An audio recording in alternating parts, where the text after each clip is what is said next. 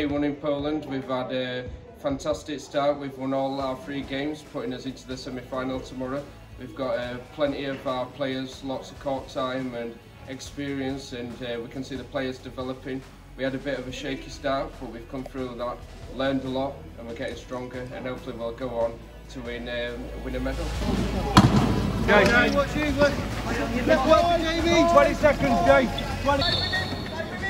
We got through to the final, and that were a lot tougher game, but we stuck in there and we were really resilient, and we fought to the end and we ended up winning it in overtime. We've got a lot of lessons to take from it. We'll go home and work in that and come back even stronger.